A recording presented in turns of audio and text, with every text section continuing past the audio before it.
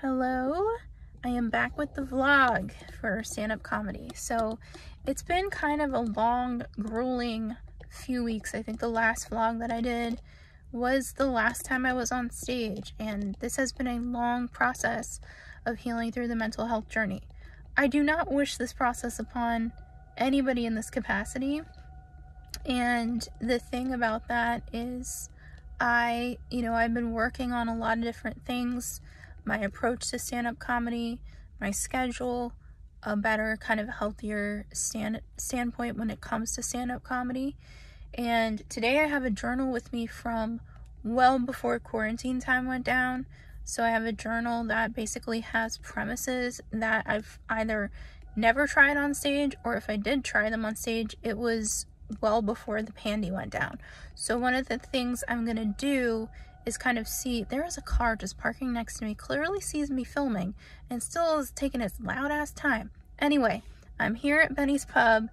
This place has been a really, really solid source of help for me with stand-up comedy as I go through this process of reforming how I'm doing comedy on stage and how I'm just kind of breaking things down and building them back up. So one of the things that really helped me mental health wise, so I'm going to be super, super honest here.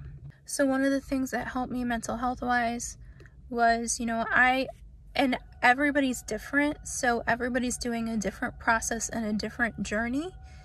And part of that is, for me, I'm telling you, this car is taking its time. It pulled in, backed up, pulled in, backed up. That's what happens when you're in Hagerstown, Maryland, okay? It's just like they're... So for me, the mental health journey is one of those journeys that's super grueling. It's digging in, everybody's mental health journey is different. So for me, I have to be super honest that one of the things I'm working with is, suicidal ideations, anxiety, depression, really bad social anxiety, where before it was super visceral. I couldn't walk into a room without just breaking out into sweat and having hyperventilations, and hearing a therapist be like, this is your body, this is visceral, you can't control this right now.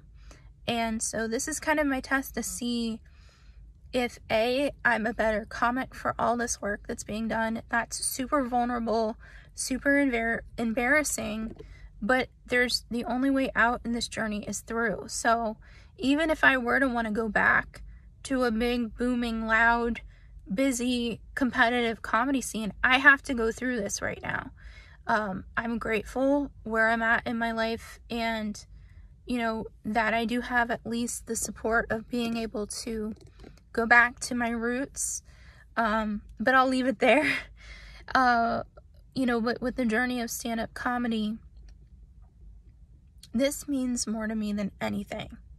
Stand-up comedy means more to me than anything. And I was thinking as I was driving up here, it's about like an hour. I looked at I think I did it about an hour 20, hour 30 minutes to come up here. And I was thinking about all of the years I've put in with comedy and all the traveling. And there is no extra special stars that you get for the hours of travel you've gone in. I think I was thinking about a time I was trying to get to a gig and I was running out of gas, and I was like, I hope I get there, and I got there and I made it there early. And I think about these kinds of things, that there's things that people just don't see. So I'll think about that when I go on stage tonight. It's like, I might not be perfect, but at least I might not be perfect on stage tonight, which is not the goal. The goal is to be able to present new material and to be able to be true to myself. And hopefully I can make this funny. And hopefully that my process that I'm going through now, if another comedian's out there and you're kind of feeling stuck between a rock and a hard place, you're having a lot of FOMO, which is that's what I'm experiencing right now, is mad FOMO, because I see everybody posting online, and I've had to kind of also through my mental health process kind of figure out what my online connection is, because a lot of the stuff that I realized is like me, like almost like projecting that other people are having this perfect life, and I'm just this person who's struggling through like even just being able to walk in a room with people. And I know that that's not the case. I know that I'm not alone in this journey, so I'm putting my journey out there, because all I'm seeing online is not this. You know, you have to kind of look through hashtags on TikTok, but like this is also part of the journey. A lot of comedians are very sensitive, and I've lost enough comedians to know. I just lost a really, really good friend of mine.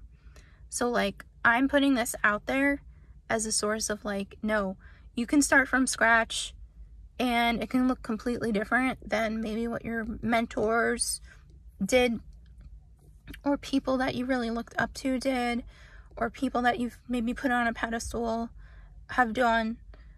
And it's a messy process. Creativity is a messy process. And I'm here on a new moon in Cancer, which I think is super symbolic of this. Like I'm here on a new moon, new day, the North Node has entered Aries, you know, in a very beautiful, powerful, authoritative position, asking us to take back our power in many ways. And I see that as beautiful symbolism. And as somebody who loves astrology, I see it as a gift, an honored gift to be able to be literally in my home state. That means so much to me. In my roots, which is Cancerian energy, home, roots, family, and legit go on stage and say these jokes and take back my power and realize like I'm in my feminist power. And if women are out there, or those who identify, or those who are allies to the divine feminine, you know, bless. So many blessings, because all of our processes are struggling through these tunnels that we cannot see through the other side. And it's like, yeah, there's a fucking other side to this shit. And I'm gonna go film this set tonight. I'll break it down. I'll figure out how I'm gonna put it on the vlog, because it's new material. I don't know if I want to put it all on the vlog, but I'll put like what I feel is correct, if it's the whole set or if it's just part of the set.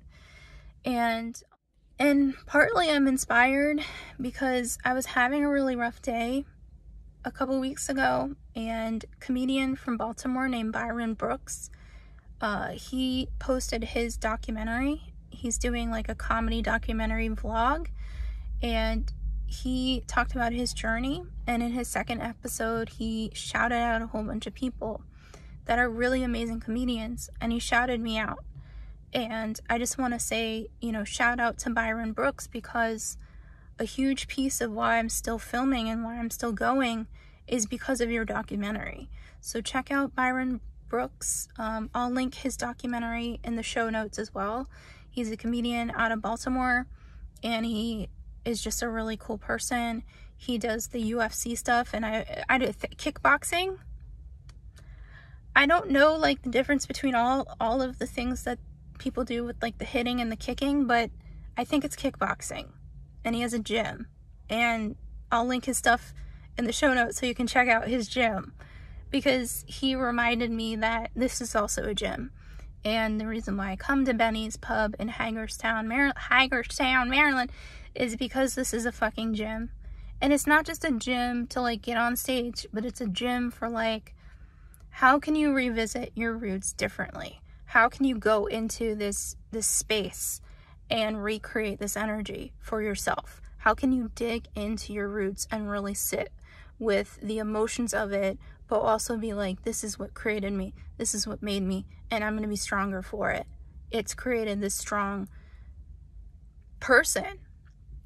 So I'm here on a mental health journey, and slowly but surely, you know, getting through this. So I'll be back with part 2 of this vlog, and check me out on social media, and I'll put everything, I'll make this pretty. Mike / say hi, Nick. Hey, how you doing? So Mr. Nick Todd, I'm here with Nicholas. What do you prefer? Nick Todd. I'm here with what's your wrestling name? That was Nicholas Todd. Nicholas Todd, the great and famed wrestler, right here at Benny's Pub in Hagerstown, Maryland. I just want to say thank you so much. Thank you. Run one of the best rooms. I appreciate that. You've brought a lot of healing to me. Can you introduce yourself? Like, what are you doing here at Benny's Pub? I'm Nick Tide. We've been running comedy here for about 1.5 years now at our open mics, and we are very much into bringing in new people, bringing in first-time comics or established comics, and just giving them their time on stage. And Nick, what brought you here to Hagerstown, Maryland? I know this is an awkward interview, but it's going to be edited somewhat. What brought you here to Hagerstown? Well, we were running out of Funkstown, Maryland, not too far from here, but maybe, I don't know, 7-8 minutes away. We needed to progress, and we went into a different direction and came here to Benny's Pub, and they've been very welcoming here, and they offer us a great atmosphere and reasonably priced food and drinks, and great food for that matter. And when's the next show? We'll be back here on the 31st of this month. Fuck yeah. So I just want to say thank you so much. Thank you, Nick. I really appreciate it. And thank you guys for watching. Right. Peace and love. Take All care. right. Thank you. Bye-bye. Thank you. I just want to note and add in that this has all been a spiritual journey for me. And I was trying to upload this the first time, and then my intuition, I pulled the Chariot, the Three of Wands reversed, and the Ace of Cups, and asked why in the hell this shit's not uploading, and my intuition was like, point a camera and talk, and this is the part that needs to go into the vlog. So I don't know why these 3 cards need added, but it's my intuition is saying that add some spirituality into this. So adding some spirituality into this. I feel like a fucking failure. This is the day after. I feel like, as somebody who's like creating content, like everything I've been doing for 10 years, it's just always, it's just so fucking frustrating to be like, I'm doing this creative career and it's just never enough. It's just like, what more do I want? My social media numbers.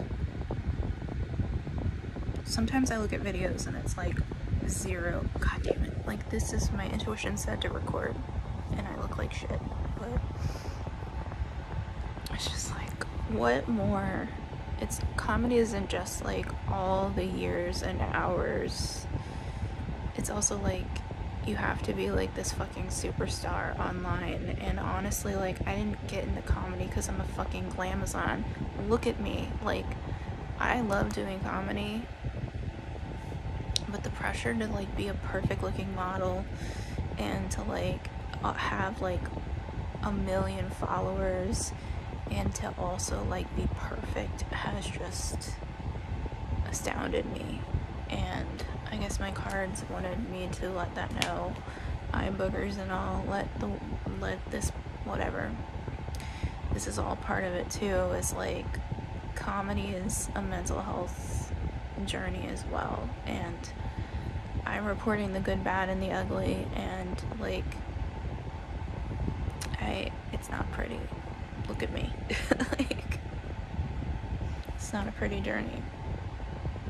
So, do I live getting on stage? Yeah. Do I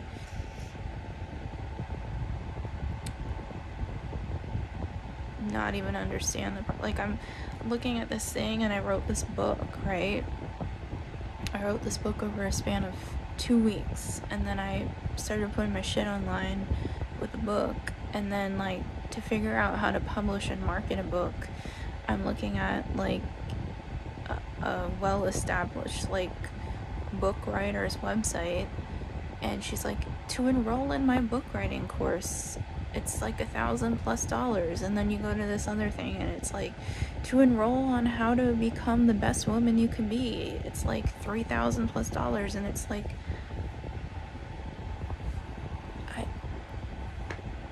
I don't know what more. I don't know what more I can do. So if this is what my spirits are telling me, my spirit guides are telling me to do is like insert this crying video of me being like, I am pacing myself and going as freaking slow. Oh, there's definitely going to be a filter on this one. I'm pacing myself and going as slow as I possibly can, but also like have all these dreams. And all I want to do is be funny on stage. And in order, I don't think people realize, if you're not a stand-up comedian watching this, if you're a stand-up comedian, you get it. Or if you're a business owner, you get it, but you can't just be one thing. Like, the times have changed. In order to even just be a comedian, you have to have a podcast, you have to have your clips out, you have to write a best-selling book, it's a lot. So it's not just like,